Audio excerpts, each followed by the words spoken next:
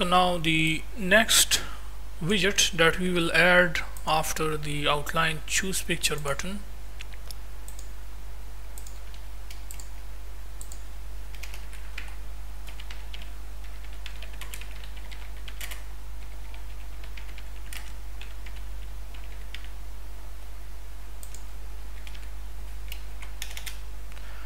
that will be basically the name field, which will also be inside the visibility.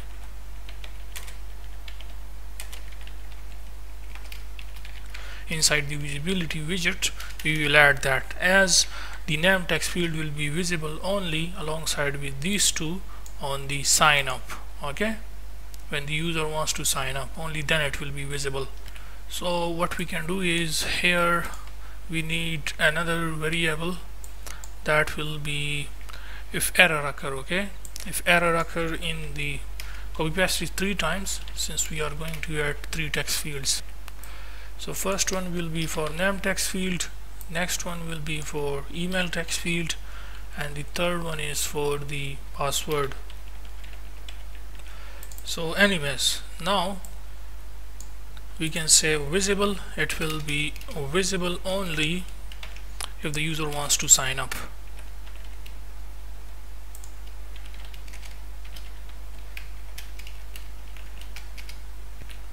For the name text field, the keyboard type will be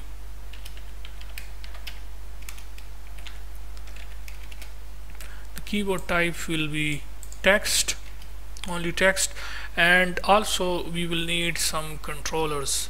That is, when the user types something in the name text field, in the email text field, and in the password text field, then we have to get the text which the user typed there.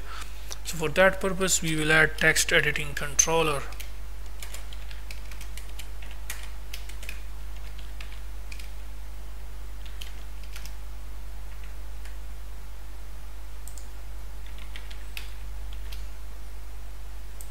So first one we have name text editing controller, and then of course email,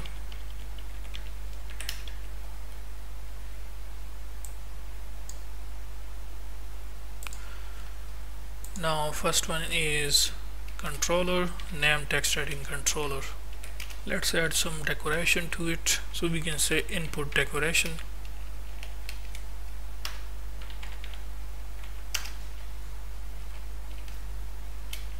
We can say write valid name,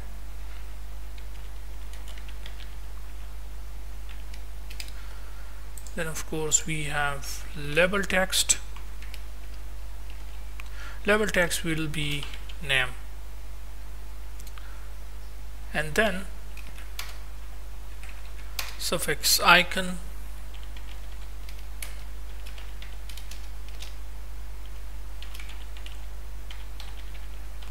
and we will add the icon person, outline, enable border, and if there is error occur in the name, if it has a value true, which means if error occur, then we will display outline border, outline input border, and else if no error occur in the name, then we will display no outline, so null. So for the outline input border, we can say border site,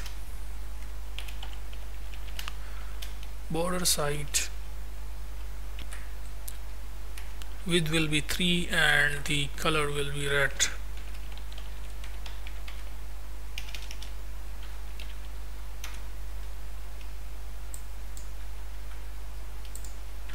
So this is all about our name text field, which is also wrapped inside this visibility widget.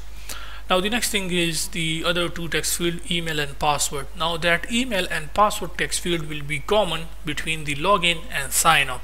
So we will not wrap the email text field and the password text field inside a visibility widget. Okay, it will be visible on both.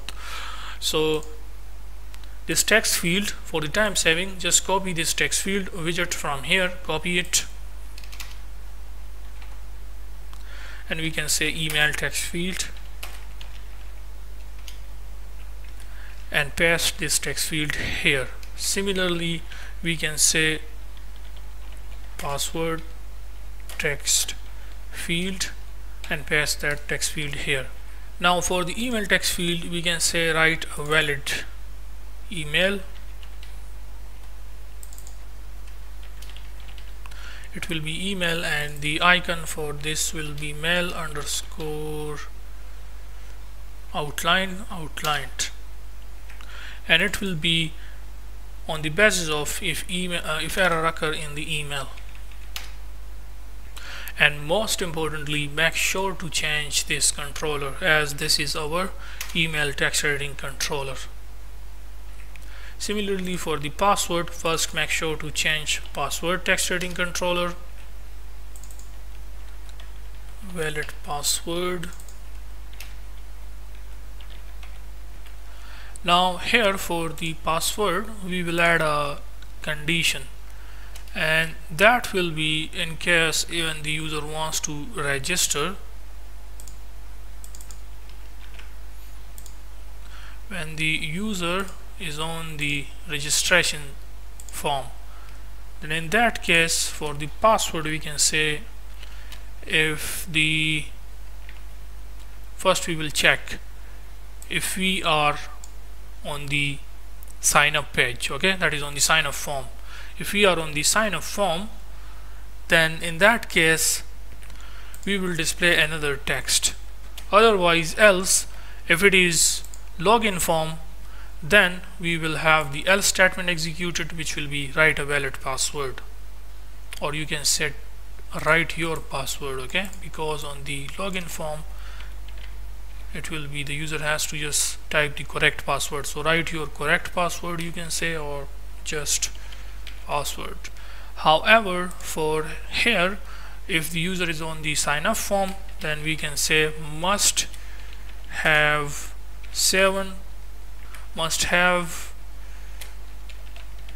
greater than 7 characters, that is 8 or more than 8.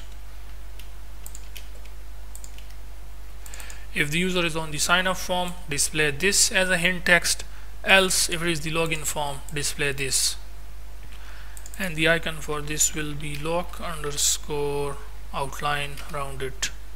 For the password, the keyboard will be text type keyboard, and for the email it will be email address. Now let's test our application. Let's see how it looks. So you can see by default we are on the login screen. As you know that our variable, which is does user want to sign up, has a false value. So as the user does not want to sign up, so by default we have login form, okay, sorry when I say page, okay, this is login sign up combine one page where we write clean code, a reusable professional code. So if that variable has false value, you know that the user does not want to sign up, so by default we are on the login page. However, when it is changed to true, that is when the user wants to sign up, then it becomes a sign up form. Instead of login, it is now a sign up form. You can see that.